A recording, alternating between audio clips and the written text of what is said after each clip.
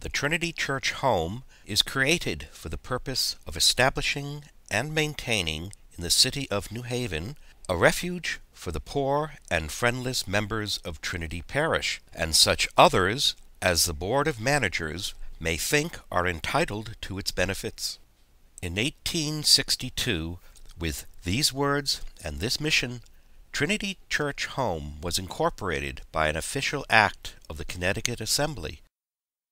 For 150 years since then, the organization, governed by the Trinity Home Board, has fulfilled its mission by providing refuge for the poor and friendless in New Haven. When it was founded, a distinguished board of trustees, led by the Reverend Dr. Harwood, was appointed to govern it. Trinity Church Home was originally created to support elderly women at a time when there was no Social Security safety net and when women generally did not work. From the beginning, though, women largely ran the organization. Trinity Home Board in 1874 included 5 women officers. The associated Board of Almoners was made up entirely of women, some 21 of them, including the generous and wealthy Mrs. Lucy W. Boardman. In the 1960s, the last of a series of homes was sold, and the money from the sale was put into an endowment fund, which today supports the elder ministry of Trinity Church. The first Trinity Home for the elderly was opened on the 23rd of October in 1862. Its first location was a rented house in Leffingwell Alley, near Temple, a half-block from Trinity. In 1868, dry goods clerk, cotton trader, owner of the Farmington Canal, and railroad magnate Joseph Earl Sheffield funded the construction of 3 buildings on one campus plot in downtown New Haven on George Street. This included a parish school of Trinity Church with apartments for the teachers and a chaplain, a Trinity Church Home for the elderly, and between these two, a Trinity Chapel. They were designed by the noted New Haven architect Henry Austin. The existing Trinity Home with 8 inhabitants was moved to the new building on April 15, 1869. Today, the chapel and the school have become the New Haven branch of the Salvation Army. In 1905, the land and the 3 buildings of what became known as the George Street establishment were sold, and a large house purchased at the corner of Oak Place and Howard Avenues, what is today the corner of Legion and Howard Avenues, just 1 block west of Yale Hospital. In the urban renewal of Oak Street in the 1960s, the building was torn down. It is now a parking lot. In 1926, Trinity Home moved from 186 Oak Street to 84 Norton Street.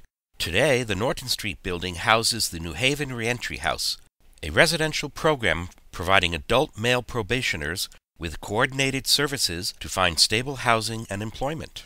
In 1971, Trinity Home on 84 Norton Street was sold for $56,000, and the 8 ladies living there were placed at St. Paul's Home at 600 Chapel Street. Today, the building is the historic Mansion Inn, which one reviewer has called the best place to stay in New Haven.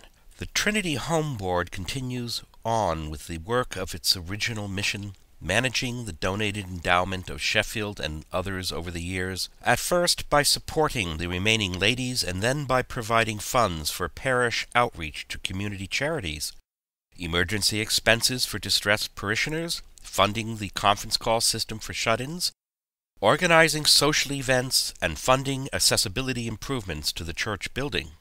Once, a refuge for the poor and distressed was physical. Today, isolation and loneliness are greater issues for most of our elderly parish members who seek a social and religious home at Trinity.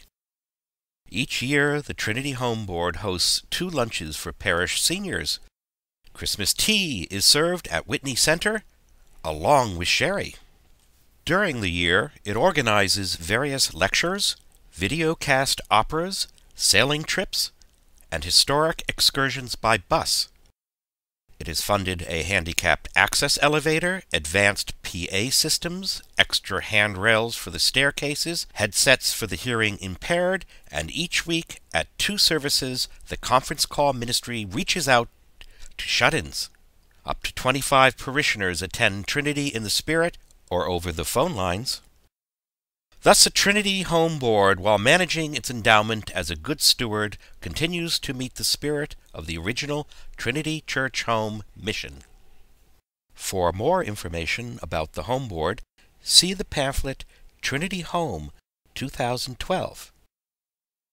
And now, to help you experience a typical Home Board excursion, we present There and Back Again, a voyage on the schooner Quinnipiack.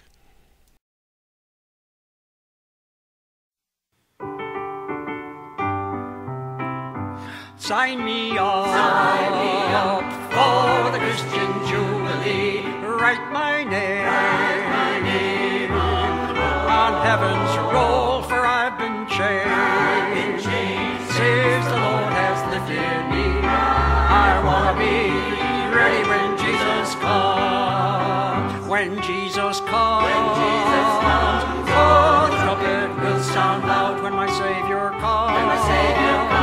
All the saints in Christ shall rise. Oh, I'm glad I've been changed since He lifted me. I want to be ready when Jesus comes.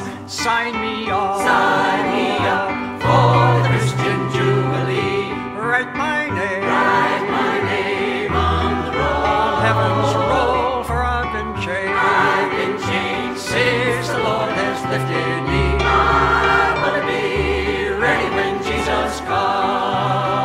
When Jesus comes, oh, the trumpet will sound loud when my Savior comes. All the saints in Christ shall rise.